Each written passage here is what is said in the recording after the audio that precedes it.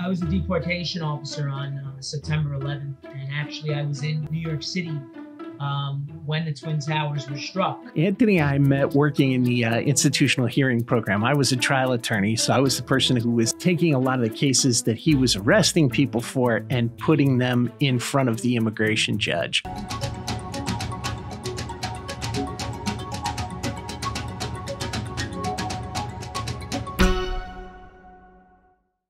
Welcome to No Border, No Country. Today, we have a very special guest who we'll be talking with. It's Anthony Zito. Anthony's a good friend of mine from way back. We worked together at the institutional hearing program at U.S. Immigration and Customs Enforcement. Anthony was a deport officer. I was a trial attorney at the time. Anthony started as an immigration inspector. He worked in New York and then in California, as well as in the pre-flight inspection in Dublin, and then he moved over to become a deport officer. So, Anthony, welcome to the No Border, No Country podcast. Thank you so much for coming on today. Thanks a lot, guys. Thank you for having me. So we brought Anthony on to talk about the realities of immigration enforcement. You hear a lot of things on the news about immigration enforcement, how it gets done, and what it looks like. There's been a lot of discussion of needing a deportation force. Well, Anthony was part of that deportation force that exists already, and he was on the street actually arresting illegal alien fugitives. We got to say the A word in this circumstance.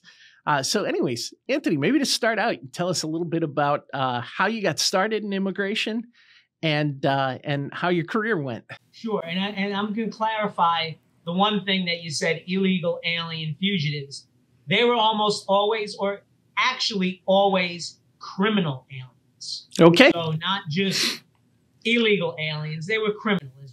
That's an important point. You know, we have to weed through everything, and there's no way that we could just grab everyone. We never did raids where we just swept people off the street. We were always targeting specific subjects, and they were always criminal. So just to clarify that, but I'll go back to myself then. Well, in 1991, I was graduating from college, and we had a government recruiter come to our school and talk about jobs with the government. And they explained to us, you got to go take a test to get a job for a number of different agencies. And I said, hey, what the heck? I need to start working. So at the time, business marketing wasn't going to do it. So I took the test, and I guess I did well. And at that time, I was hired as an immigration inspector. I had never traveled internationally, didn't know anything about immigration. And I was like, oh, okay, it's down at JFK, relatively close to where I live. And so I took the job, and it was a pretty good experience. Working at JFK, I got to see everything under the sun coming in. And I was the welcome wagon for immigrants, non-immigrants, and asylees, etc., that were coming in through our airport. Went to the academy a year later and had an opportunity, saw an opening out in California and said, what the heck, let me put in for it. I'm young, not married, single.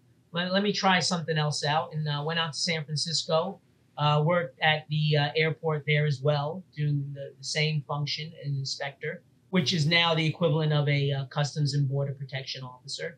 And basically, at the time, because we were INS, we only inspected people. We didn't do the baggage. We did the applicants for admission. Was there for a couple of years and wasn't crazy about California to begin with. It was San Francisco. It was not that New York is any better, but I went from bad to worse and saw an opening for deportation officer and saw that it was pretty close to my home and said, oh, let me apply for this. Got selected, and the position itself was a newly created, I guess, another IPO or what have you, IPA they call them. It's a position. It was specifically for the IRP or the IHP, which was at the time the Institutional Hearing Program. So what I had heard back then was that 7 of the states that were most impacted by criminal aliens incarcerated in their prisons sued the feds and said, hey, feds, you guys are responsible for letting all these aliens into the country. We have them locked up in our prisons, and we need to do something about it. And the government's response at the time was, we'll create these IRPs, these institutional removal programs, or these IHPs, where we'll put immigration judges inside the prisons. We'll have them have the subjects placed in removal proceedings or deportation proceedings at the time. And we can get the process going so that either you can parole them and let them get deported before their sentence is up, or once their sentence is done, it saves the government money as well, because we don't have to detain them any longer through proceedings, and we can deport them immediately. So that program worked really well in New York State. We were actually stationed within a maximum security prison, downstate correctional facility, which has since closed because of the political atmosphere in New York. But that's how Anthony and I met in prison. and spent time in prison together. Insert joke here. Yeah. Face to face, we met though. Yes. And yeah, so the program worked pretty well, and we would actually, grab subjects as they were paroled from state custody and bring them into our detention. Some of them were already completed with their removal proceedings, so we could ship them out relatively quickly. Others that had started the proceedings, but at least the process was already there, and so we could complete it while they're in our custody.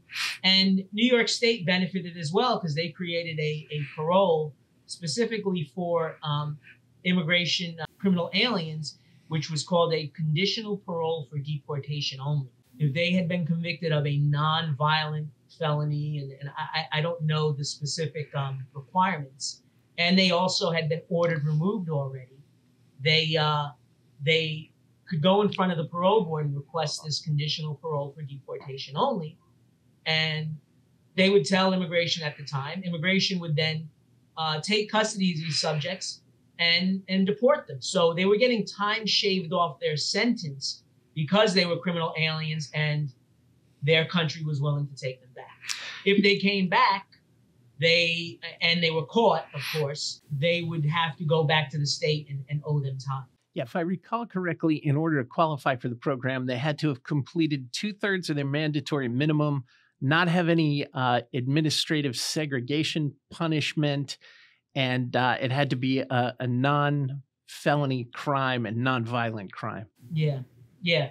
And that non-violent was kind of fuzzy at times, because some of these guys, and actually in the beginning when they first started doing it, we had the big three that we used to deport, and it was almost always for drugs back in the 90s. It was the Colombians, the Jamaicans, and the Dominicans, nationals from those three countries. And I specifically recall one Colombian cartel guy doing 25 to life for a big amount of cocaine. And one of our bosses reviewed his case and said, this guy shouldn't be deported. He's going to go back to Colombia and just start the whole, business back up. So he chose not to get him paroled or released to immigration to be deported. And the guy ended up suing, and we ended up taking him and deporting him anyway. And he said, hey, I qualify for this, for this parole, and you guys are not letting me go. So it was an interesting program, which makes me think that why were the states able to sue the feds back then, and why don't they sue them now for the mess that we have? You got a question, bro? It's the same situation. It's hey, feds, look what you've done to us, and now you're not even giving us money to cover the costs of these, these illegals. So what's going on? So it's just, it's a sign of the times. But I think if you look to your past, you can almost always correct the problems of the present. Anthony, we've seen a lot of stories the last few years about what's going on within ICE, that they've had a lot of politically correct language they're mandated to use now, and they're subtly changing the mission of the organization from within. What's your experience? What have you heard about that? Is the organization having retention issues from the people who signed up for the original mission, or is it being hollowed out from within, or what's the status inside ICE as you understand it? Well, I mean, I've been gone now for almost 2 years. I retired for a number of reasons. I would have preferred to work until my mandatory retirement age, which would have been 57, and it would have been coming around next year. But the main reason I left was because they were ordering deportation officers to go down to the southern border and help pretty much be a crossing guard and process these aliens that are coming in that they're letting in. And I have responsibilities at home. That's not what I signed up for when I started as a deportation officer 30 years ago. My job was to remove aliens, not to let them in. And so I didn't want to go. And I said, you know what, I'll put my paperwork in. But you have a bunch of great guys in the deportation officer position, guys that want to do their job. That's why they signed up. And for many, many years, we didn't do our job. When I came on board, and we were, like I explained, we were only handling the state cases. The state prisons were surprised when we show up to pick up, subjects. They were like, "Oh, you guys showed up today. You never used to show up." So it started getting better and better, and we were building up our credibility by actually performing our job, and we were, I guess during the last administration we would plateau because everyone was working really, really hard, actually harder than we wanted to. It just didn't stop because, as you know, we're inundated, and if we want to, we can turn around, sneeze, and find work. So guys were getting burnt out in that sense, from what I experienced. They would it's just too much. It's just too much work. And one of the functions that I was doing was the secure communities, which was getting real-time hits of subjects that were arrested on the street. And then we'd run out and try to, grab them as they were released from local precincts and police departments and courts. And we just couldn't handle it. We just could not handle it. And I think guys, like I said, were getting really burnt out. I was at the, I was on the ground working. I never dealt with the administration. DC was never detailed to see, the atmosphere there. So I really don't know if it's swung, and I can surmise that it has, but I really didn't experience that much of the change, as you're saying. Yeah, I was an immigration judge when everything changed, and it was, I think the prior administration was laying down foundations to expand the number of officers, the number of judges, and kind of continue doing what it had you guys doing, but make it, easier and safer for everyone to do by having enough people. And that definitely changed. I mean, we had pressure put on us as immigration judges to find a reason to grant every benefit and to not order people removed. I was never able to substantiate whether a single person that I had actually ordered deported was actually removed. And, which was shocking because I heard the hundreds upon hundreds of cases. So there's definitely some up and down. Now, you mentioned something that I want to bring up, which was arrests at courts, which have become extremely controversial. I don't understand why, having spent most of my adult working life in and out of courts, it's a very common thing for people to be arrested in courts. Why? Because that's where legal business gets done. So can you tell our audience some of your experience with how ICE was handling court arrests and other similar sensitive arrests when you were working? Well, in New York, it seemed as if the state was, even though we were working with the state prisons and we had a relationship with them in regards to the most worst criminals, on the face of the earth, they kept that hush hush, and out in the public view, they did anything they could to stop us from doing our job.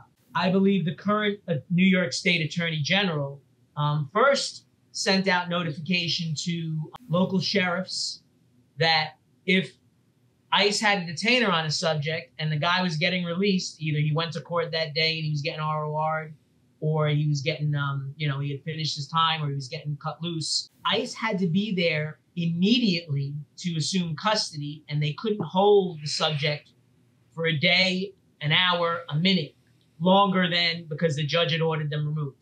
And so we didn't have the time to grab these subjects because she scared the living bejesus out of the sheriffs from holding subjects for us. So, something that we've been doing for years and years, we would say, hey, this guy just got released from the judge. we'll hold them overnight and you guys come grab them in the morning. And that was great. And we did that all the time. Then all of a sudden something changed and they couldn't do it anymore. Then it got to the point where they weren't allowed to even communicate with us and tell us that there was a criminal alien incarcerated in their facility. So we had to do our own research and go on their websites and run rap sheets and make phone calls and, hey, is this guy with you? And then sometimes we'd get a straight answer, other times we wouldn't. The icing on the cake was about 4 years ago. New York State created a law called Protect Our Courts, which is said currently the Assembly has a bill trying to repeal this law, but I don't think it's going to pass. The Protect Our Courts law was that it forbid immigration officials from making arrests in New York State courts on an administrative warrant. So it covered the courts, their parking lots, and even forbid immigration officers from making an arrest on the day the subject was supposed to go to court. So I guess once the law was enacted, our supervisors and management went to the attorneys and said, look into this. Can they do this? And I think the attorneys kind of said, well, they can do it. Do we have to comply? I guess we should. So now what's happening is an easy arrest where we could grab a couple guys, in a matter of hours takes days, because you're going to have to make the arrest at his home.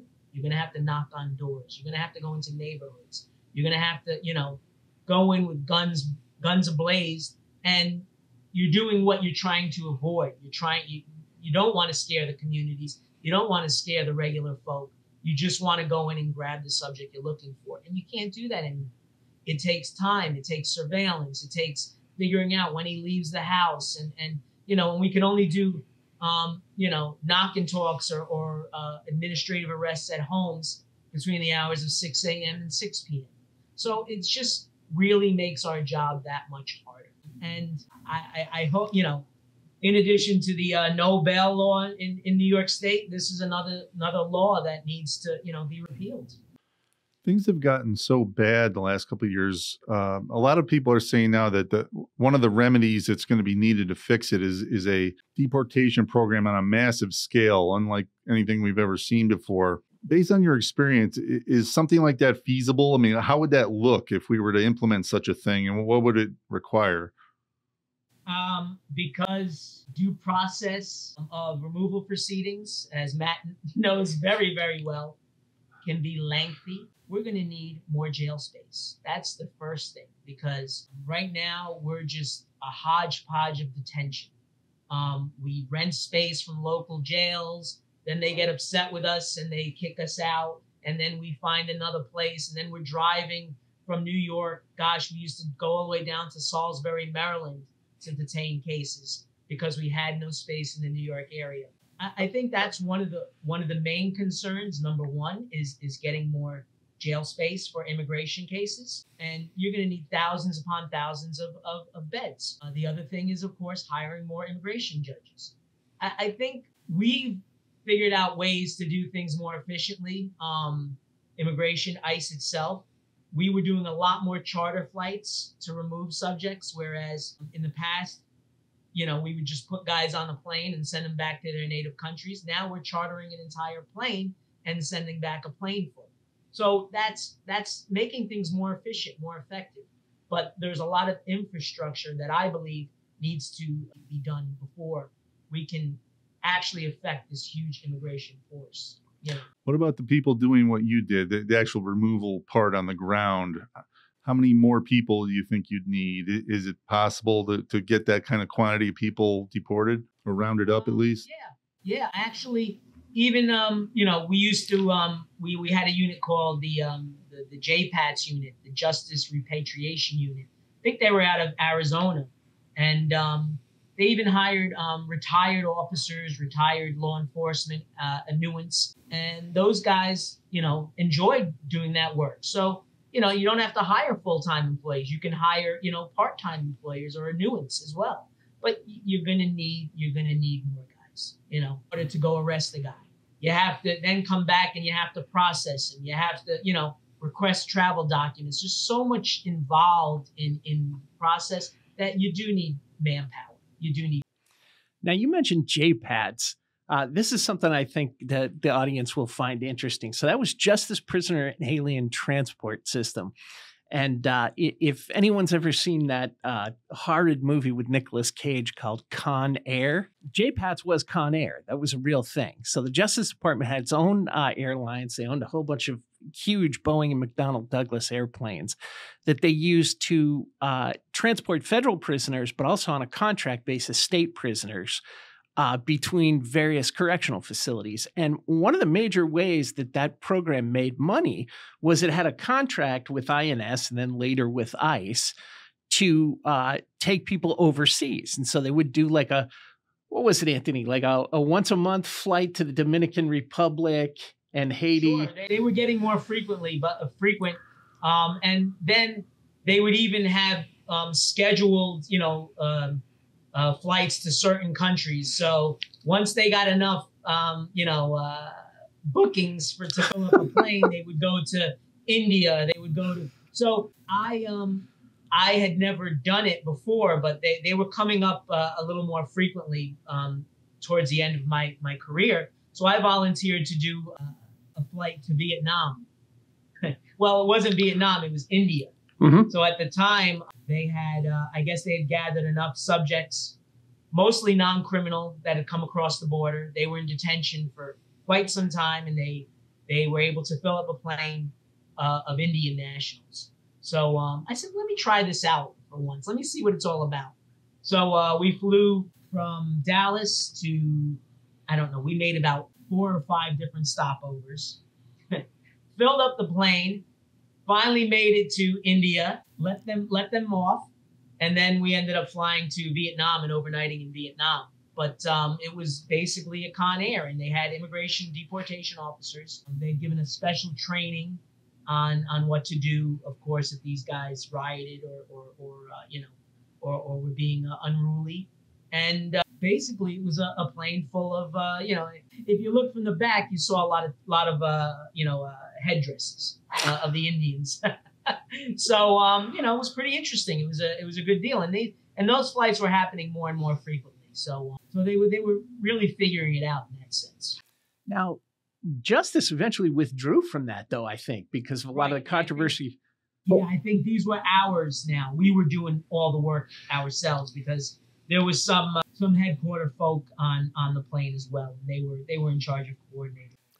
Yeah, Justice, I think, pulled out of it, and then the ICE leased all of the planes from some type of an aviation company, and then it became ICE Air as opposed to Con Air.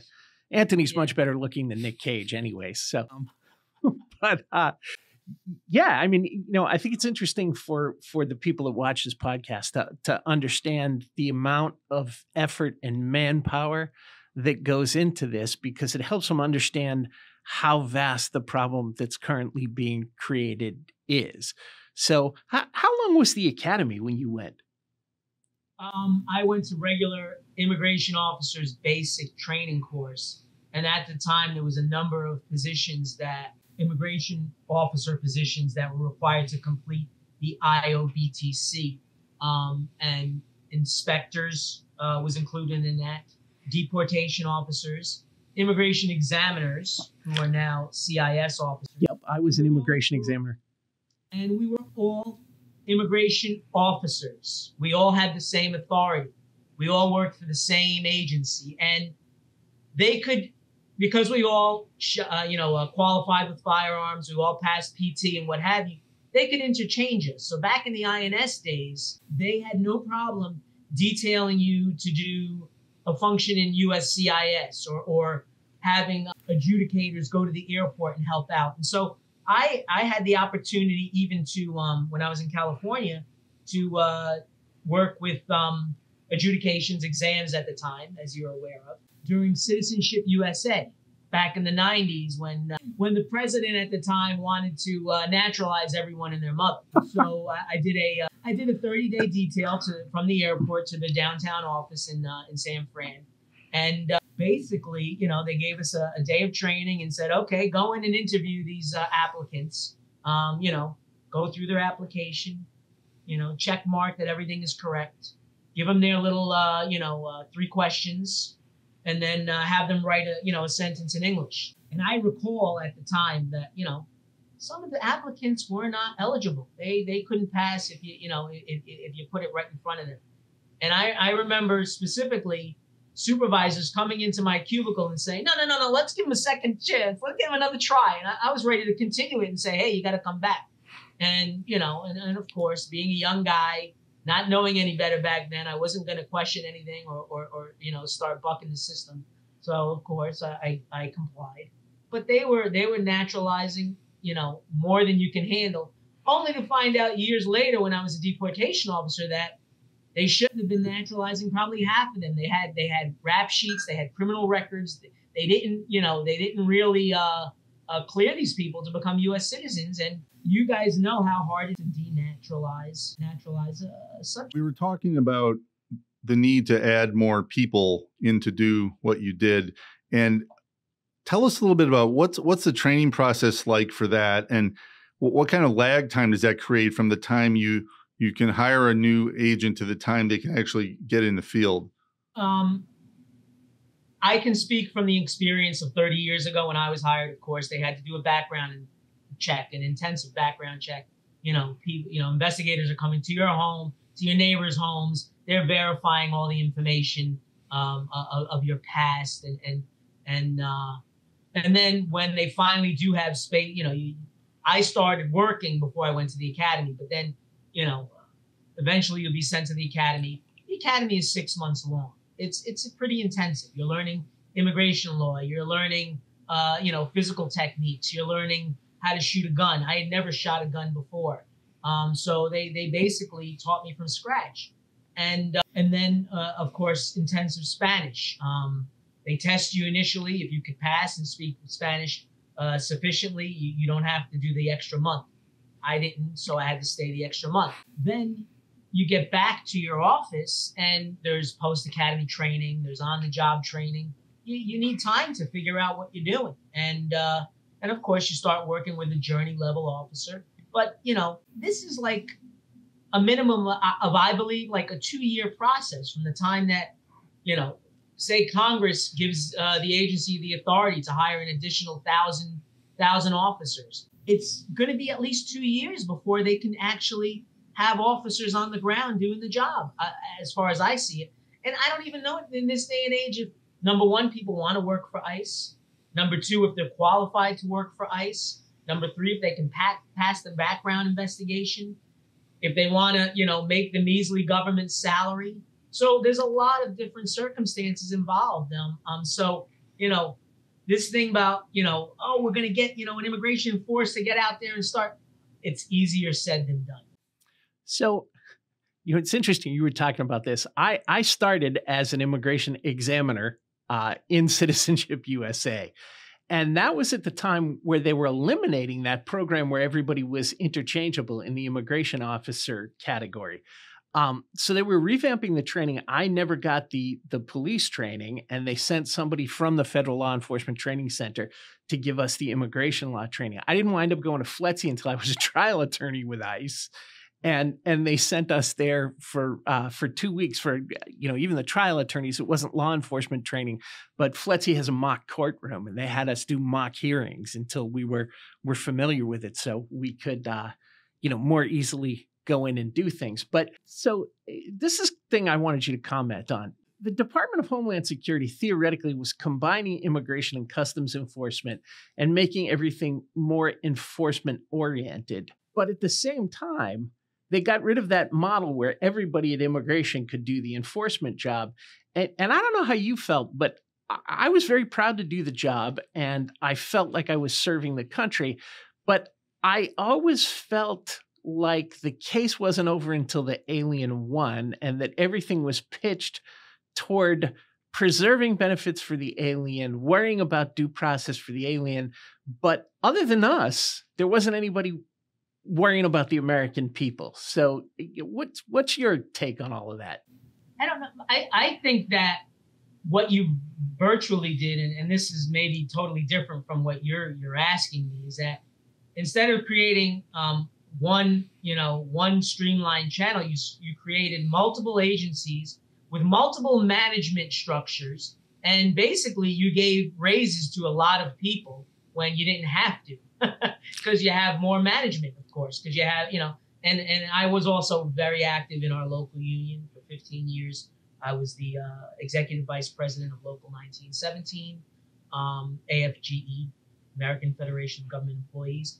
And when the agency split up, initially we were fighting a one-headed monster. Then it turned into a three-headed monster because we had three different management structures. So, and they didn't always work well with one another in the sandbox. And I thought it was pretty stupid, because I took the oath just like an examiner took the oath, just like a deportation officer and a special agent. And we all were here to enforce the INA. And so we should have been interchangeable, and we should be able to, if God forbid something happens in a time of need, when our country needs us, they should be able to deploy us to different facets to help out. And they pretty much did away with that once everybody, got comfy in their own position, in their own agency. Yeah, back in the old days, the attorneys actually even were still considered immigration officers.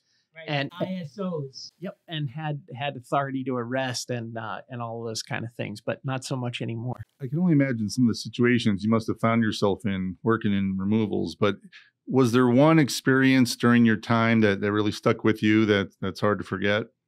I was a deportation officer on September 11th, and actually I was in New York City when the Twin Towers were struck. I was walking into Federal Plaza to do my union duties, where we had the office down there at the Federal Building right downtown Manhattan, literally blocks from the World Trade Center. And I was actually walking into the building and saw one of the towers smoking, and people were like, "Oh, a plane hit the tower." And I'm like, I couldn't see from the angle I was walking that there was actually a plane, but I saw some smoke, and I'm like, "Oh, it was probably a little prop plane or something that hit the tower." Didn't think much of it. Continued walking. As I was about to walk into the building, I heard an explosion. Looked to my back, and I saw the ball of fire, and it was the second tower getting hit. And at that time, then people were flocking out of the building, and and everybody was trying to get the hell out of Lower Manhattan. The next day, I went to work, and they had kind of figured out who had done this already. I think by the second or third day, they knew that it was foreign terrorists. They knew that they were here on student visas, going to flight schools. And I'm thinking to myself, okay, the INS at the time should have been keeping tabs on these guys. So are we going to go out there and start rounding up every flight, every Middle Easterner from in a flight school? What are we doing? Are we going to start, doing investigations? Are we going to start, grabbing bad guys? And I was told by my supervisor, just sit right down. We're not doing anything right now. And I was like, really? We're at war now. Our lives have been changed forever. And we're going to sit back and do nothing? It was just really mind-boggling and very sad at the same time. What does that mean to you in terms of the U.S. immigration policy at that time and now, and the terror threats we face? We hear about these people on terror watch lists coming through. How does that play to you? So we know who comes in if they come in a non-immigrant with a non-immigrant visa. We know these guys overstay. We know that who's supposed to be here and who's not, at least from a non-immigrant standpoint. And we're not going out and grabbing those guys that overstay their visas. And who knows what the hell is happening at the border and who's coming in. So it's actually, and they said, oh, we figured things out. Our intelligence is better nowadays. And so what happened back in 2001 isn't going to happen again. That's bullshit. They're appeasing us.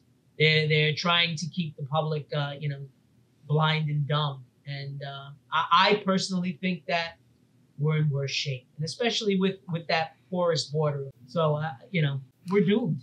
Now, you said something before we went on camera that I think the audience should hear. You said the September 11, 2001 attacks were an immigration thing, nothing else. And I agree with you. It got classified as a failure of imagination and a failure of intelligence, I think the 9/11 Commission said.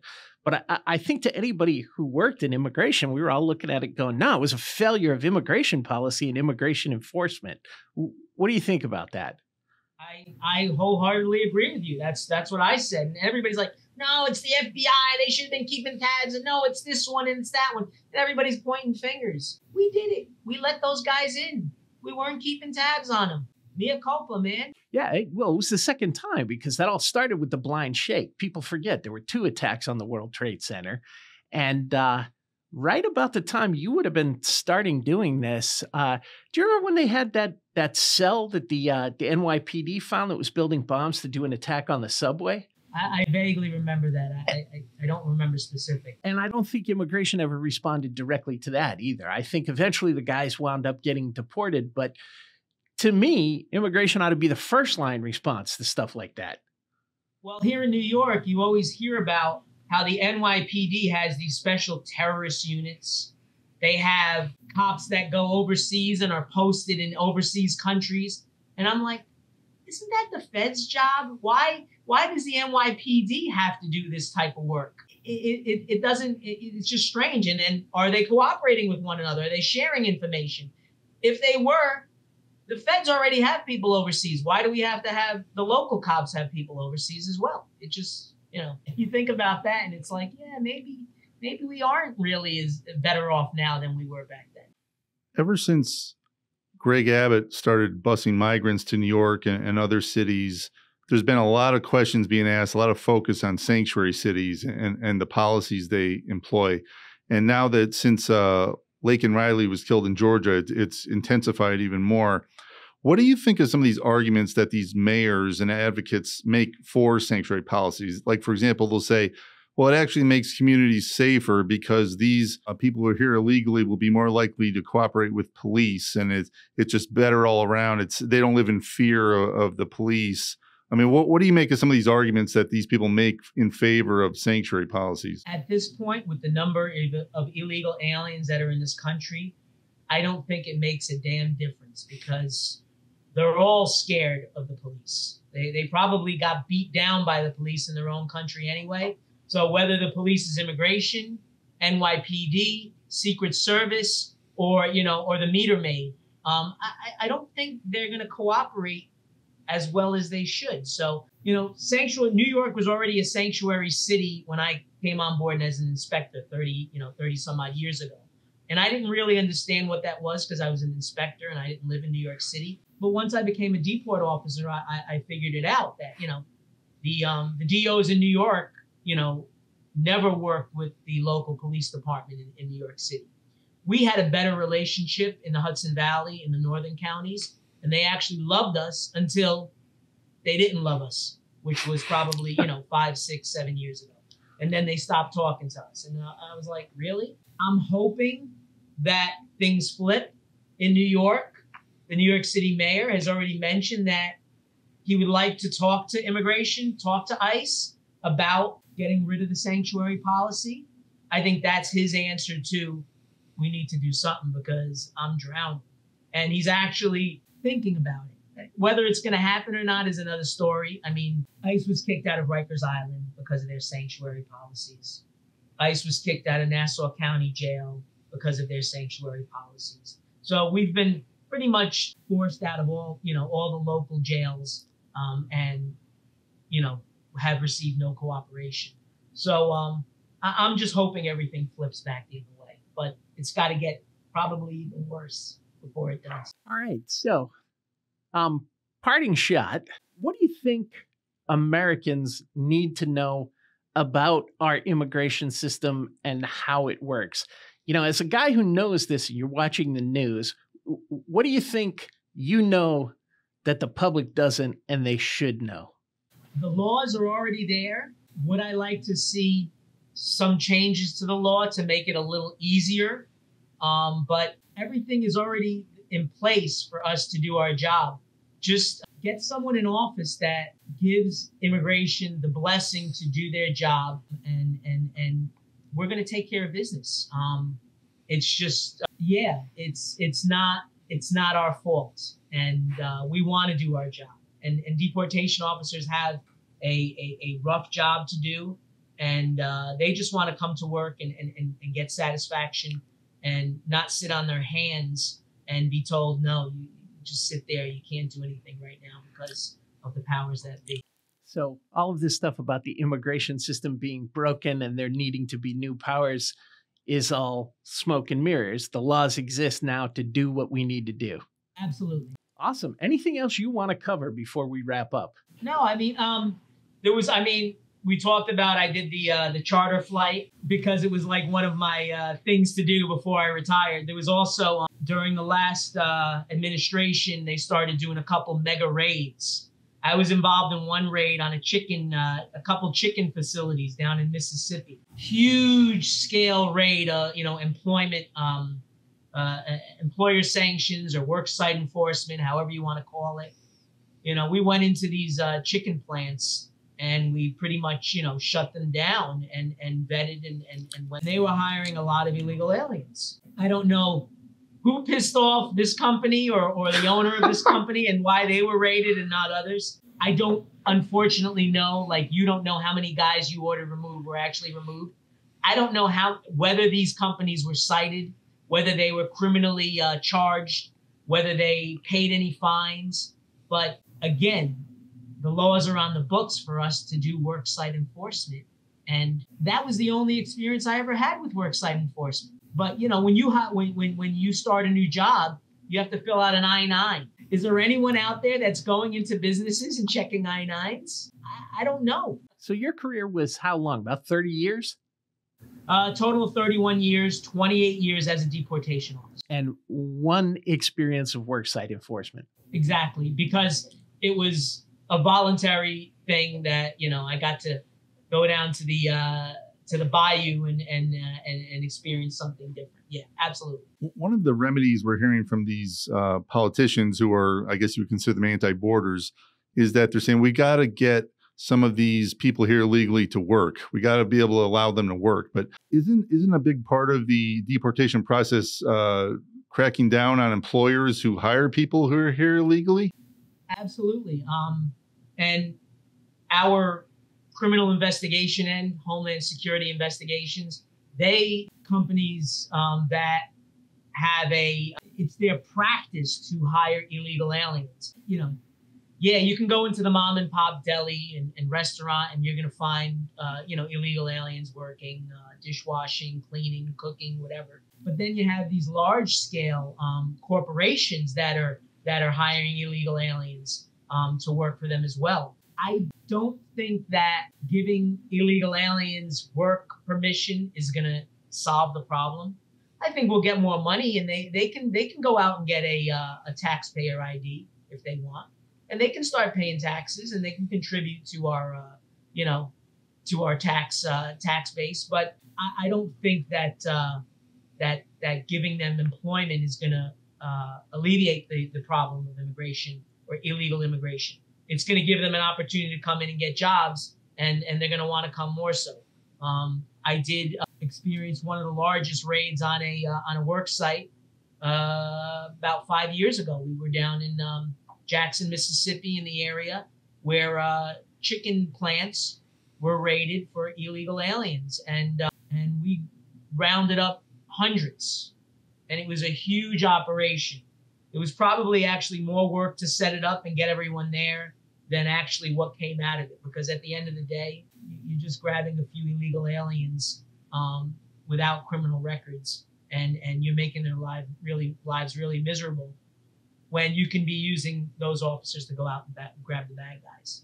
So, but I don't think, to answer your question, I don't think giving them work permission and rewarding them is the answer. Awesome. Listen, thank you so much for doing this. This is fantastic. Thanks a lot. You're very welcome, Okay. guys. So, Brian, what'd you think? That's Anthony and I met working in the institutional hearing program. I was a trial attorney, so I was the person who was taking a lot of the cases that he was arresting people for and putting them in front of the immigration judge. So, as somebody who hasn't, worked in that field, what did you think? I found it very interesting because it seems like on this issue, all we hear from are people who are either politicians or political appointees or high-level people we rarely hear from people who are on the ground. I mean, we see images of them, we hear what they're doing, but we never really get a voice to go along with that. So to hear from someone who's done that work, who's done the deport work, was a perspective that you rarely hear. Now, it's interesting because he made a point of mentioning that we had a bunch of good guys that we worked with, and that was true. There's a little story on that regard. I was doing a hearing inside the prison, and they would actually let family members who wanted to come observe the hearings come in. And we had a bunch of family members, when they realized this was not going well for their incarcerated relative, actually start to become threatening and get a little bit violent. And I didn't push a panic button or anything. Somebody working for the court, I don't know if it was the immigration judge or one of the secretaries, hit the button we had for staff to come in. And in the blink of an eye, like 4 or 5 of these guys were there. There were 2 of them standing flanking me, guys and gals, because, we had, I would say about our workforce was probably about 40 people. I would say about half the people were immigrants, probably about a quarter were women. So, I mean, it was a really interesting group that just kind of hit on all of American society. And it people were very dedicated to enforcing the law and to taking care of each other and keeping Americans safe. And I mean, I've never experienced anything like this. It was just like somebody hit the button and I blinked. And the next thing you know, I got 2 people, trained law enforcement officers on either side of me, watching my back while I'm making an argument in the court. And there were 4 or 5 more of them who were up at the back of the courtroom, just watching everything eagle-eyed. It was pretty cool. I found it interesting, his answer, when he said it takes approximately 2 years from hiring to deployment of some of these officers. You hear these politicians say so cavalierly, oh, we'll hire more people. If we hire them right now, they're not going to really be useful for the problem for 2 years. How much more damage is going to be done in 2 more years at this pace? Yeah, that's a good question. I mean, immigration law, as you well know, is complex. It's not the easiest thing to learn. The CBP inspectors, the deport officers, the ICE special agents, the Border Patrol agents, and the pilot/agents who work for ICE Air and Marine, their training ranges anywhere from like 26 to 36 weeks, and that's just the initial training. For trial attorneys, because they're talking about trial attorneys and judges, trial attorneys need to go to 4 years of college, 3 years of law school, pass the bar, and then meet the minimum experience requirement for whatever pay grade the government is hiring at. Immigration judges have to have a minimum of 7 years practicing immigration law specifically in order to get hired. Unless they fall into some other special categories. They were military judges in the JAG Corps, things of that nature. So, yeah, this is not something that, we can snap our fingers and have this, immediately turn around. I think the other thing that's important is, you heard Anthony. He's a very bright, very articulate guy. College educated. He said he started working right after he graduated college, where he studied business and marketing. The media has a tendency to portray everybody that works for immigration as some kind of a xenophobic, racist troglodyte. And that's clearly not the case. I mean, here you had a guy who was just a patriotic American, and he repeatedly said he just wanted to do his job to protect the American public. And my experience of the workforce was just what he said. It was a lot of great people who sincerely wanted to protect the United States. A lot of veterans who did that after they got out of the military. So it's number one, this whole deportation force that sounds menacing, like a bunch of jackbooted government thugs, is far from the truth. And then the other thing is to spin that up and expand it. You're right. It's 2 years before you can get boots on the ground. And then in a lot of cases, before you can get people allocated to where they need to be and fully field trained, it's even more time. It was also good to hear him debunk some of the arguments for sanctuary policies, namely that it would allow more compliance with local police, and he seemed to throw water on that. He did. And interestingly enough, he said the same thing that when Spencer Raley and I, when I was the research director at FAIR, we researched this. And, we found that, number one, there wasn't any measurable difference in cooperation between sanctuary jurisdictions and non-sanctuary jurisdictions. But number two, law enforcement people, state and local law enforcement people, as well as federal people, repeatedly told us these people come from places and cultures where people don't cooperate with the police. End of story. And, that's even true in places that aren't necessarily developing countries. Like, generally speaking, I think is an artifact of World War II. The Germans don't really, they don't have this fascination with the police that we do here in the United States. I think some of the Asian countries, the police are considered a necessary evil, but they're not lionized in television programs and movies the way that they are here in the United States. So it's, it didn't surprise me at all that he said that, because my experience working in that kind of stuff and my experience researching it is these folks, they don't care, like he said, if it's the INS or the meter maid. Anybody with a badge, a uniform, and authority, they distrust and they don't want to talk to. Well, man, New York City's had a robust sanctuary policy for a long time now. It's not like they're a washing Oh, never mind. Well, you know what? And here's the thing that the public wouldn't know. When I was a trial attorney with ICE, I would get and I think I've told you this before, I would get 5 or 6 calls a week from the district attorney's offices with these people saying, I got a guy from the Dominican Republic and ... When it first happened, I waited and I thought they were going to say, this guy's a drug dealer, serial killer, murderer, rapist. I want you to help me get rid of him. No, inevitably it was, and he was the victim of a crime, but he doesn't want to testify. What can you do for me? And finally, I had to have a discussion with one of the DAs, and I said, listen, there's letter inners and kicker outers. I'm not a letter inner. I'm a kicker outer. My job is not to find people who broke the law and then are involved in suspect behavior a way to stay in the United States. I remove people who have broken the laws. There's nothing I can do for you. And 5 or 6 times a week, even after we had that conversation, they'd still call and ask. And the reality is, even people who are lawfully here, a lot of people who have immigration status are afraid that if they become embroiled in anything that involves the police, they're going to wind up losing their immigration status, because their concepts of law, justice, and due process are just drastically different from what we're used to here in the United States.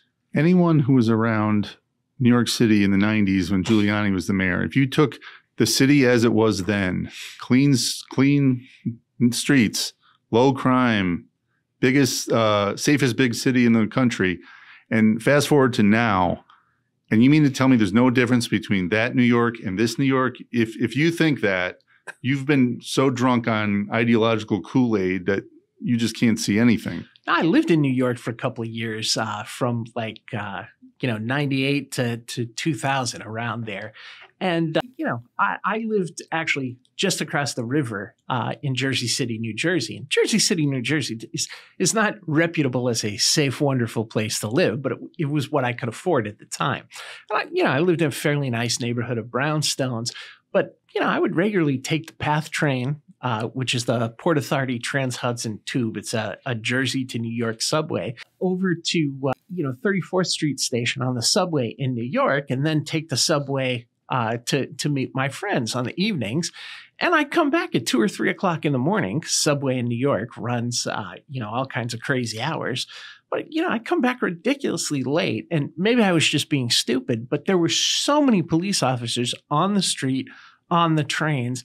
I never felt unsafe. As a matter of fact, the stretch that I felt least safe on was walking from the PATH station to my apartment, because, occasionally you'd see a Jersey City police officer or a Port Authority police officer there, but it wasn't guaranteed. But anytime that I was in Times Square, if I was anywhere in the central part of New York, 5 minutes wouldn't go by without you seeing a police officer. So it was very different from what I hear now. 5 minutes can't go by without you witnessing a crime. So to wrap up, the deport officers are not jackbooted thugs. They're real people. It takes a long time to train them to do what they need to do. Yeah, they're skilled professionals. Yes. And we needed more years ago, but we haven't even started training them yet. And key point, September 11th was an immigration thing. Yes. So who knows? Anthony said this. We don't know who's coming in at the southern border. Who knows how many people with evil intentions like the September 11th attackers or worse intentions are coming through now? We don't know. Thanks for tuning in to the No Border, No Country podcast. You can find us all over the web, particularly at Spotify, on X, and on YouTube. Please tune in, stab the like button, stab the subscribe button. And if you'd like to get more information on Early and what we do, you can take a look at www.early.org, our website, and there's a place there to make a donation if you'd like to support the work that Early does.